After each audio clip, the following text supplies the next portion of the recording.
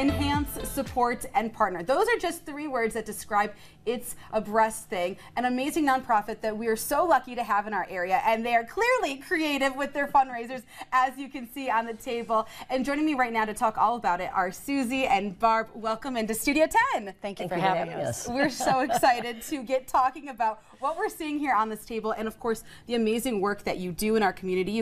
This fall fundraiser has been going on for 16 years. When you hear the word 16, or you look back in the pictures, how does that make you feel, knowing that you've been making an impact in our community for that long? It makes us feel great that we have been able to be supportive of local breast cancer patients. We've widened our area that we help people in. It's great. I mean, we've awarded 702 grants to date, which is wonderful. I mean, it just makes us feel great that we're able to do what we do. And have it grow every year. Absolutely. You know, every year it grows a little bit more, it expands so that way more people can be impacted and helped, as you mentioned. And you know, one of the fun ways that you are able to help are through your fall fundraisers, which have to do with bra decorating, as we can see. But there's a specific and special bra, this one right here. What makes this one so special that you kind of, it's like a, I don't want to say like a mascot for It's a Breast Thing, but kind of. Yeah. This travels to all events that we do, that we have It's a Breast Thing there to let them know who we are and what we do.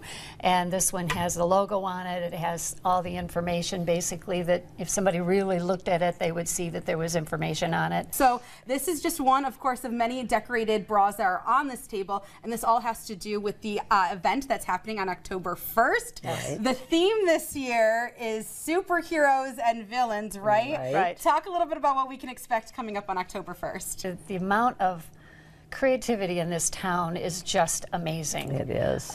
These are from past years, and these are in the contest this year. Yes, so people are able to sign up to decorate bras, and then the community are able to vote on them. Is that how it works? Absolutely. Right. Yes. Absolutely. And the people who decorate the bras will collect votes before the event as well. They do a lot of pre-vote collecting to try to get themselves into the top 12 so that they can be in the calendar for the upcoming year, where we have survivors that model them. Wow. And it's $1 a vote. This is the fun part of it. The rest of the event is about learning and about understanding, you know, why certain procedures are done, and you know, all of those questions that people have. The audience can get involved in asking questions to the docs, and we have different doctors every year coming in to talk. So we have different subjects for the education every year.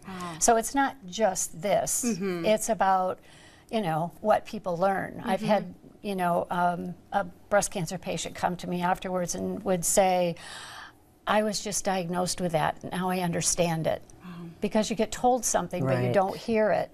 And so sitting there listening to what she was just told, and they talked about it, she now had a better understanding of what she was just diagnosed with. You know, if the community does want to stop by and support, of course, on October 1st, what is the best way that they're able to get involved with this great educational, but also entertaining event as well?